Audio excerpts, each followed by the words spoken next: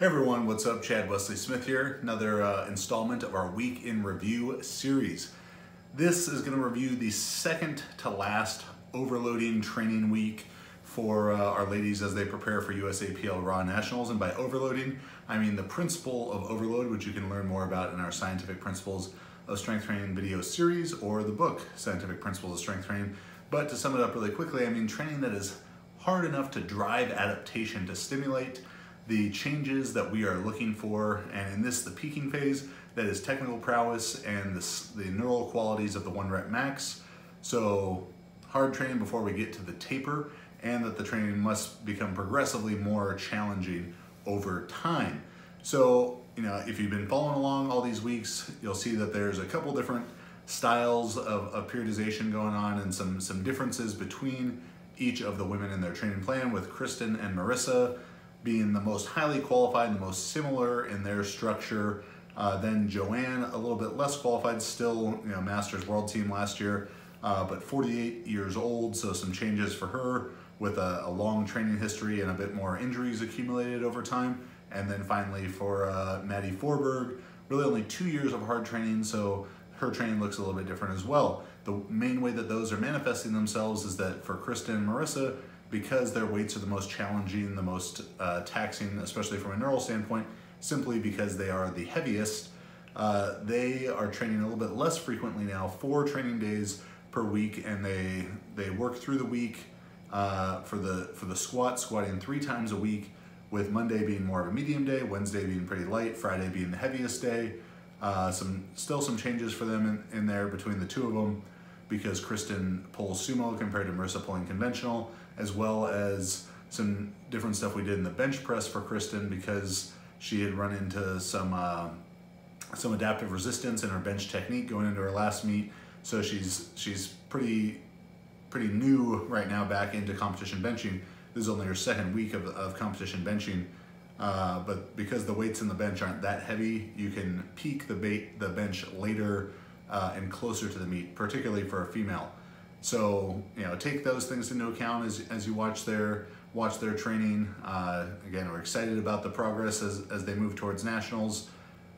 Joanne and Maddy will be in the 57 kilo class. Marisa, the 3-time defending champion in the 52s, and Kristen will be competing at her first nationals as a 72 kilo lifter after taking the 3rd last year in the 63s. So check out the training, enjoy. If you're interested in online coaching, check out juggernautcoaching.com. If you got questions, ask them in the comments.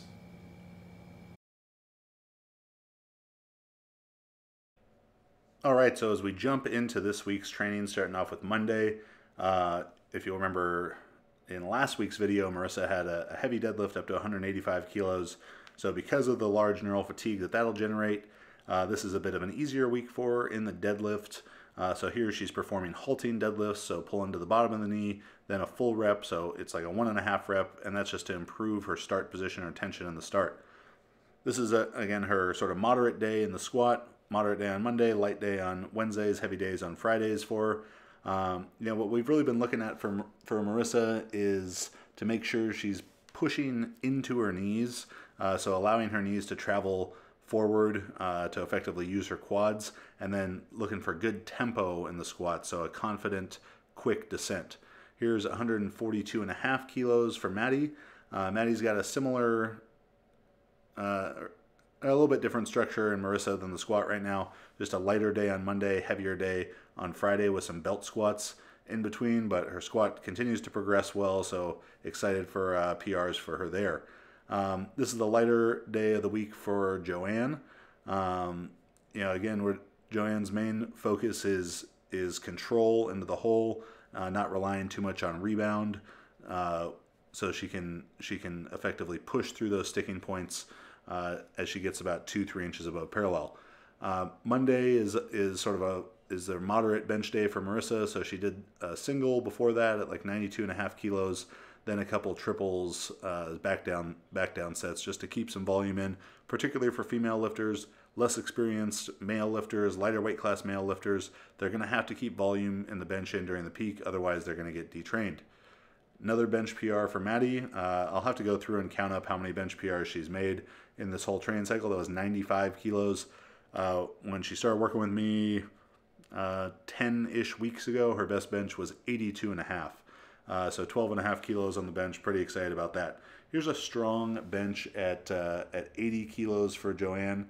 She did a really good job of keeping her chest high with the bar on her chest and a great tension in her back and really throughout her whole body there. Moving on to Wednesday. This is a pretty heavy pulling day for Joanne. Just allowing her to feel comfortable with these heavy weights.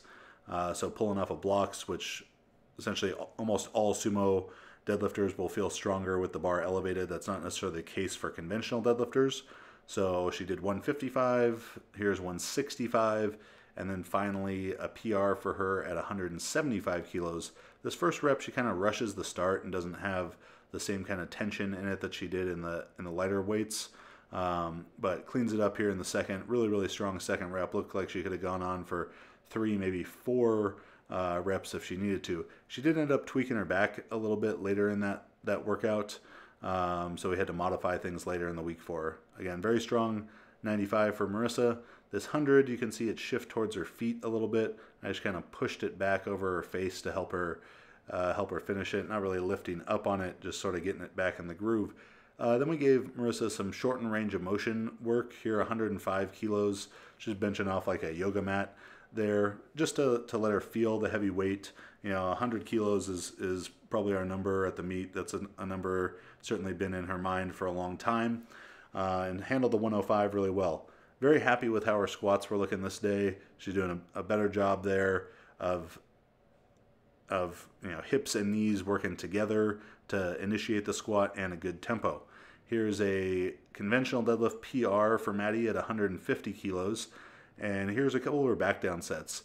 And you'll see 2 back down sets here, and it's really going to be the first rep of the second set is going to be exactly what we're looking for, and it's for her to initiate her hips to the lockout very early. That set looked pretty good. But a lot of times she'll wait until the bar is a bit too high on her thigh to really initiate the lockout, and that kind of causes the bar to get caught up on her thigh and her to lean back in the finish rather than to bring her hips to meet the bar at lockout.